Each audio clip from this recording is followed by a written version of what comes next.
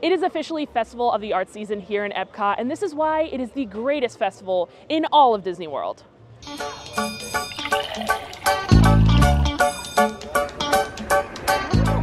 Today, I'm here at Epcot, and I'm gonna let you know all there is to do at Festival of the Arts. We're gonna talk about the food, try some new food, and I'm gonna let you know the many reasons why this is the superior festival. This year, Festival of the Arts is around from January 12th through February 29th, making this the shortest festival. And while it's only around for just over a month, there is a ton of stuff that makes this festival really stand out. Today, I am joined by Ryan, and I think he would agree with me in saying it's the best Epcot festival. 100%, 110%, it's the best. The first thing you're gonna wanna do when you come to any festival is pick up a passport. This will let you know the menus as well as any additional info you may need. Okay, so first up on the many reasons why Epcot's Festival of the Arts is the best is the interactive paint mural here. You get to actually partake in a painting, partake in some art here at the Festival of the Arts. So you go and pick up some paint and a paintbrush from the little tent, and then you make your way over here. They give you a number to stand on, and then you find your number that correlates with your paint color. And we're gonna paint some squares. How many? I think they say usually like 4, right? 4, yes. Yeah, you paint like 4 squares. So we're number 5 here. So, grab some paint. It's raining if you couldn't tell. Oh, oh no, my paint just stripped. No. Okay, they'll paint over that. Number 13, no, the paint stripped. My paint is dripping. Okay, so I got 2 squares, I need 2 more. I'm gonna do this one in the middle here. I need to get the excess paint off so it does not drip again.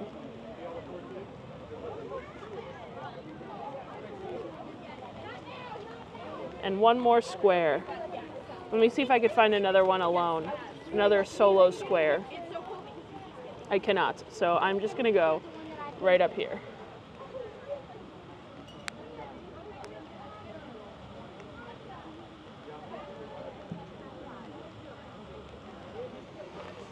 Well, clearly I don't have much of a steady hand and I'm no painter, but I have officially painted the mural.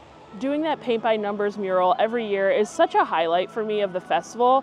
It's something that anyone can do, children, adults, anyone could come over here and do it. Something important to note is that I'm pretty sure it closes at like 5 o'clock.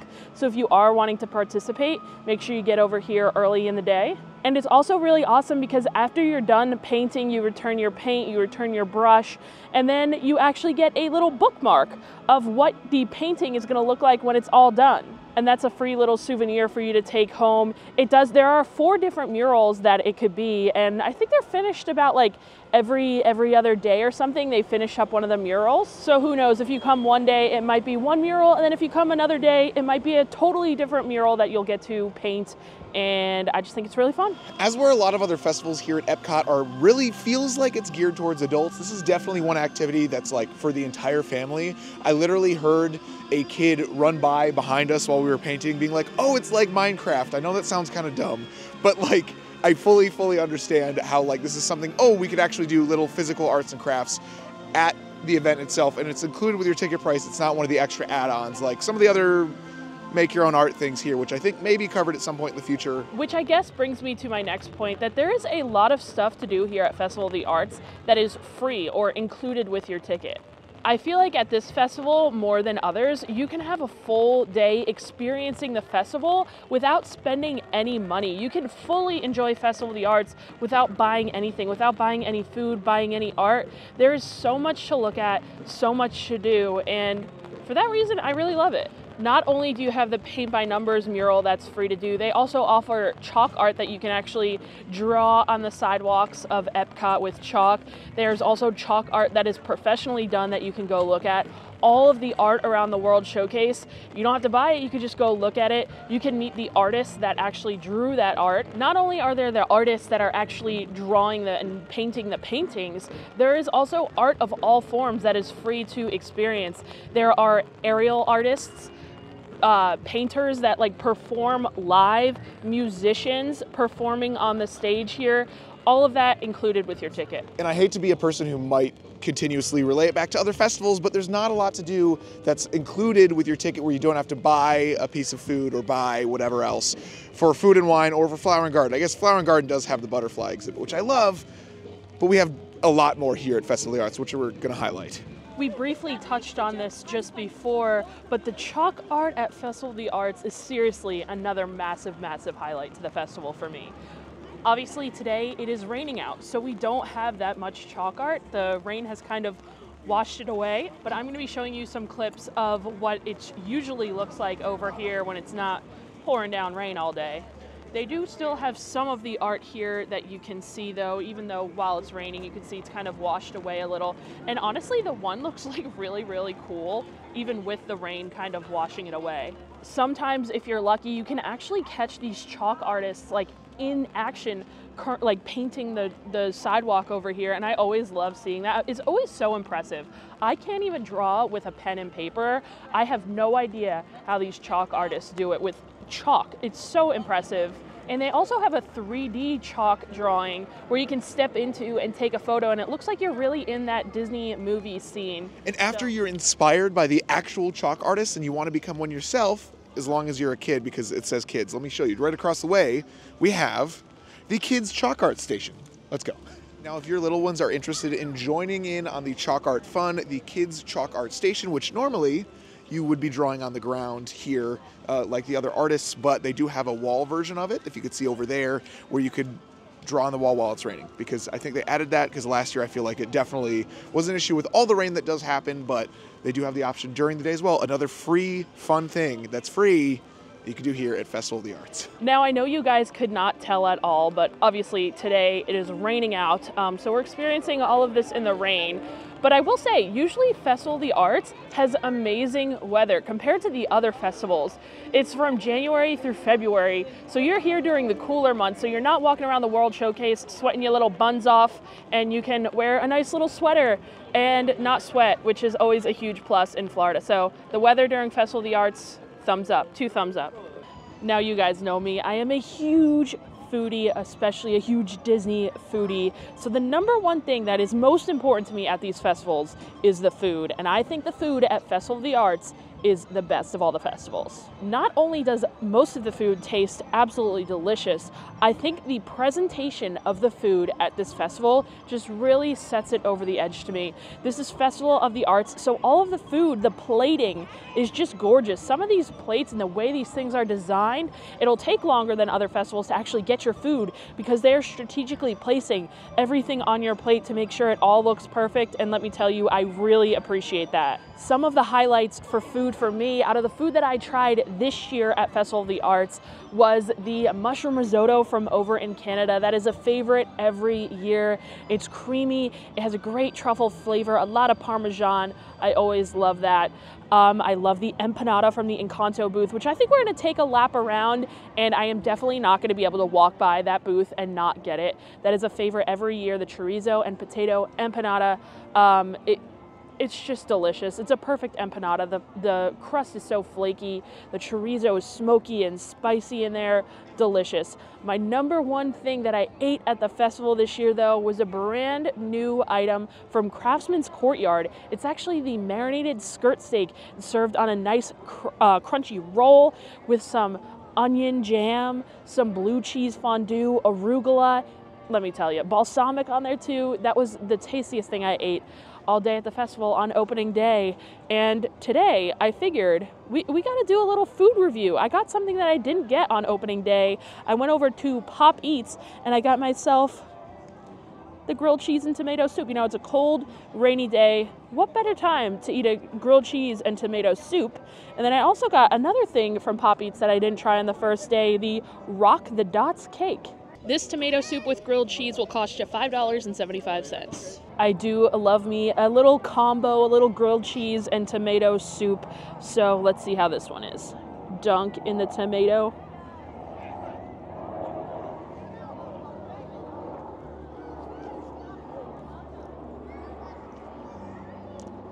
Let me tell you, this is really hitting the spot. This was a great choice to get this.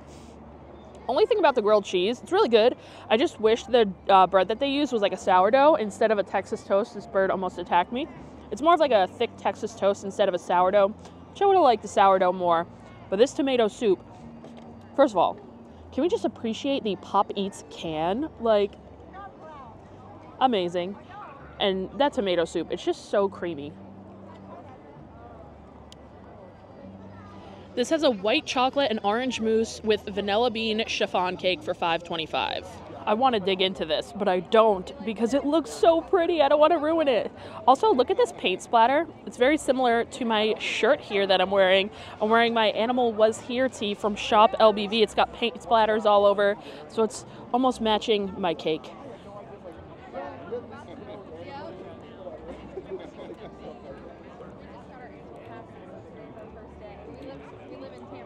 Oh my gosh, I love this.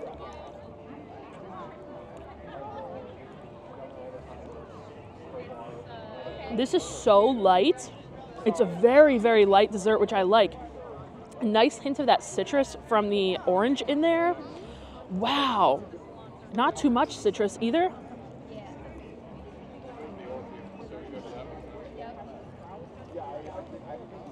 Very happy I got this. I almost didn't, but I saw photos of it from the first day and regretted it, and I knew I'd regret it if I didn't get it this time. And I'm very happy I did. I would even go as far as saying, out of all the desserts that I've tried between opening day of Festival of the Arts and today, I actually think this is best.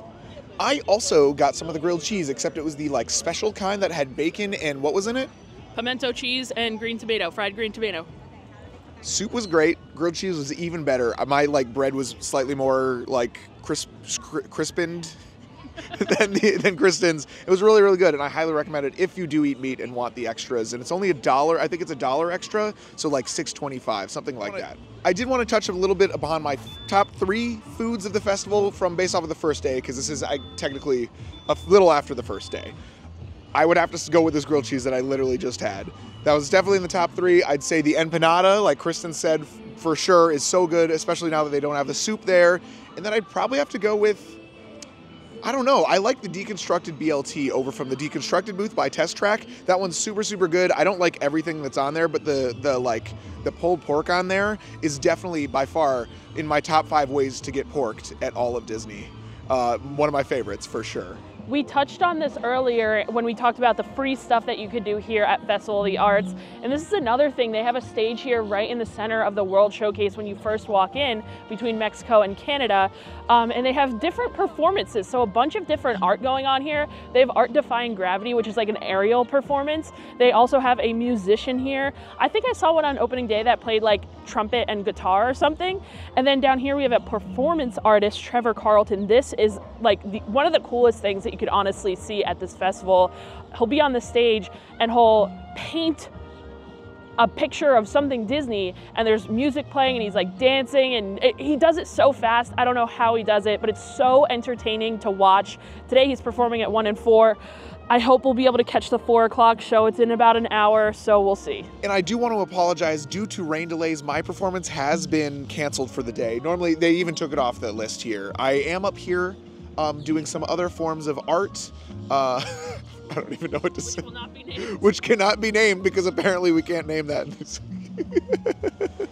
One more free option to do here at Festival of the Arts is the many, many photo ops around World Showcase and the rest of the park, because technically we're in the front of the park as well. This is one of the 3 that's around us, and we're going to show you the rest of them and talk a little bit more. Okay, over here we have one from another movie that I probably should know.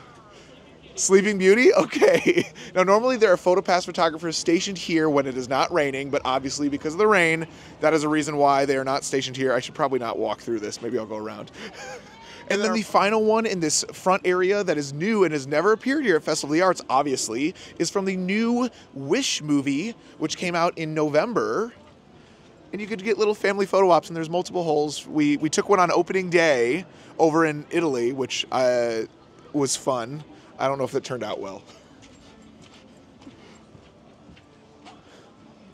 But there you go, one more free thing. And I know PhotoPass costs money, but you could also just take the photos with your phone, which is what I would recommend at most PhotoPass locations anyway, because you save money and photos are on the phone then.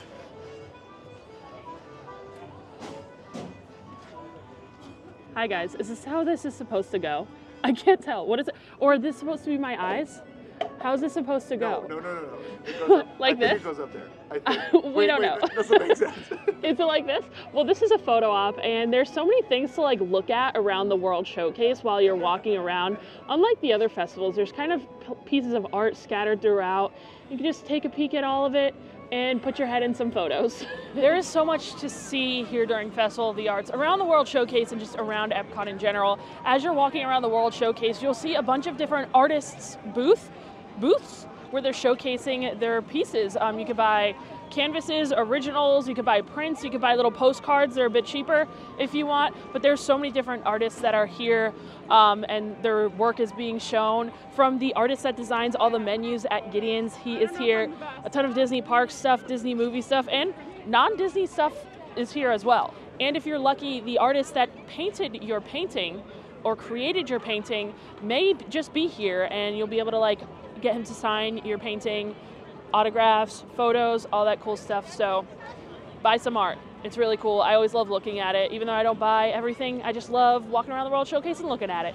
You know, that is a really good point, Kristen. I did actually get some art here, not last year, but the year before that. And it was this like really cool Epcot collage sculpture-y type thing that was on this board where like each of the letters were in a different like font from different rides. Like there was a Test Track one, there was a Soarin' one, there was a whatever. And the artist was right there. He was like, well, what do you want me to write on the back of this? And I was like, oh, you don't have to. He's like, no, I made this. I was like, oh, like I thought he was just like a cast member. It was like who, whatever. But then I realized, okay, and he wrote a little note like to Ryan, whatever. And it was super, super cool because like you're gonna see these art all around the parks, even year round, like just in nicer gift shops at deluxe resorts and stuff. But you'll actually get to meet the artist here at Festival of the Arts, as long as they're here. I'm pretty sure they're probably only here a few days a week, but if you're lucky, you'll catch them, which is probably fairly often. Okay, so they also have other people here making art. My friend made a balloon art Mickey. How cool is that? That looks so, how long did that take you? It took me about like 45 minutes to make. Oh, that's so awesome. We have made it to America, where they have a couple of other festival offerings. One of them is the Disney on Broadway concert series. I believe it's two former or current Broadway artists or performers. I guess it's performers, right? They actually come to Epcot and they perform the songs from their Disney Broadway show. And it's really cool. They're really talented. I remember last year we saw the former Aladdin, and he was singing like High School Musical songs. What was the fun fact about Aladdin? Who was with his sister, right? His sister was Jasmine in the show. Yes, that was interesting. But yeah, you can see some former and current Broadway stars perform here. I think it's every night. Yeah, every single night for the festival. Every night of the fest. Brother and sister, you guys could be Aladdin and Jasmine in the next Pride if I play. Okay. Unfortunately, we're not going to be staying for the performance tonight because I am I have a hankering for an empanada. We got to make it over there before it gets too dark because that's how YouTube works. Another thing that they offer here at the America Gardens Theater is a little animation class. So they'll like teach you how to draw different Disney characters, and that's free, included with your price of admission. Check the app for the times for that because I'm not exactly sure when that happens. But yeah, you could learn to draw some characters and create more of your own art here in America. While we're walking around the World Showcase, I did want to ask you guys, let me know in the comments what your favorite festival at Epcot is and why. I'm curious to hear. We happened to be walking over by the stage just as Trevor Carlton came on, and I was so excited because I had been wanting to see this and I didn't know if it was going to happen because of the rain, but man, I am happy we were able to catch it. It is so awesome to see. If you're coming to Festival of the Arts, I feel like it's a must-see here. It's so awesome he gets a crowd hype. He's also playing all this copyrighted music, so I'm talking over all of it. And in our in our show today, he was painting Tigger, and it turned out awesome. You can see the progression here from looking like Sid the Sloth to looking like Tigger. It ends up looking really awesome. The whole crowd is getting involved, especially when he splatters the paint. It's just so much fun. It's so cool to see. And then after the performance, he's selling that piece right there. So they just walk it across right to the booth across the way, and you could actually buy the painting that he just painted. And I'm curious the price. I'm sure it's going to be a ton of money, but worth it. He is very talented. Before we head out for the day, we do have one final order of business to take care of. Well, guys, we have waited so long for this moment. The empanada is burning the crap out of my hand. So cheers. Sean, don't get your aioli near mine. Get away from me.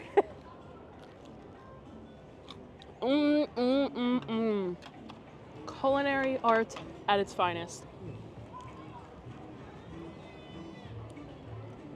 Well, guys, I think that is going to do it for us here today in Epcot. We covered so much, everything that the Festival of the Arts offers, and that is why I think this is the best festival at Epcot. Now, the other festivals here at Epcot have a lot to offer as well, except for food and wine, but that's a story for another video. And no matter what festival you are visiting Epcot for, you are bound to have a great time. But if you could plan a trip in the time that Festival of the Arts is happening, I highly recommend it. Shout out to my Patreon subscribers. First of all, shout out to Leah, who stopped me in the park today. It was awesome meeting you. So Leah, Michael, Emily, Mulligan, Lindsay, Ashley, Misty, Paul, Lisa, Barbara, Angela, Dustin and Nancy, John Paul, Tracy, Armando, the Latham Thomas family, Adam and Jen, Wayne, Carol, Karis, Marie, Dante, Shelby, Danielle and Marcel, Erica, Linda, Mike, Christina, Brittany, the Calcanes family, Chelsea, Pickle, Travis, Catherine, Ethan, Tori, Ann, and Steven. Well, cheers to Festival of the Arts, also known as Farts. I'll see you guys next time. Bye!